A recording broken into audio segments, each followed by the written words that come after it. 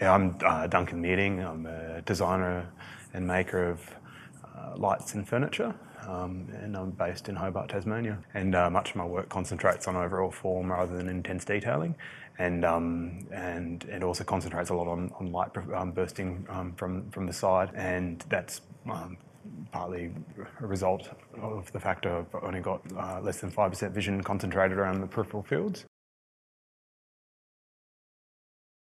I suppose I've had a few turning points, and a lot of them do revolve around sort of community, community of design and community of artists, and I think that's one of the really strong things that Tasmania has is a lot of very strong sense of community within the design field and within the art field. And on that front, one of my big turning points was I got a scholarship to a designer or artist or practitioner-led organisation, which it's called Designed Objects Tasmania, and that scholarship was called the Springboard, and that was sort of mid-2010, straight after I graduated at university, and that gave me a bit of a launching platform into designing and making, and after my university studies. But without that sort of launching board, I probably may not have necessarily even started as a professional in the field.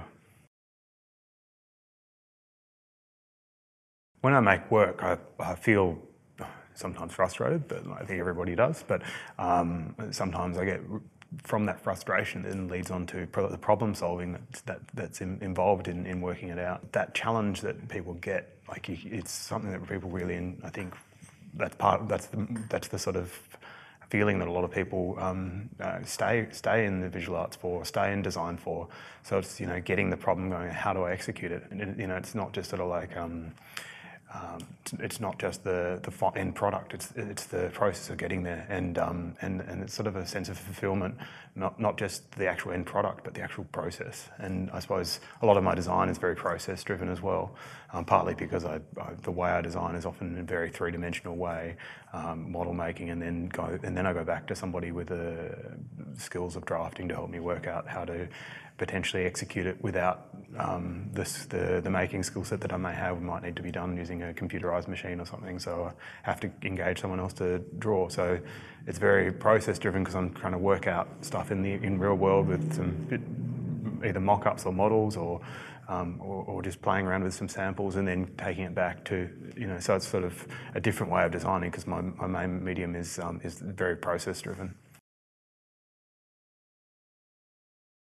Some people refer to mistakes as not mistakes but design alterations, and it's a bit of a cheeky way of saying something, but it's also kind of the truth. It's like, and it's one of the more successful designs that I've had came out as a result of the timber doing the opposite of what I thought it was going to do, or just through playing and through going, okay, this isn't going to work, but then also realizing I walk away from it for a while, go, okay, think about it for a while, and then come back to it. And that's what I did with that particular design. So, be able to take a bit of space from it if you can, and then work out a way to sort of problem solve. But, the problem solving is probably one of the things that I think a lot of designer makers really thrive on, because it's like, it's that process I was talking about that people really enjoy. But, that process does also involve failure. And, that from that failure you can then grow creatively and grow in terms of your skill set as well.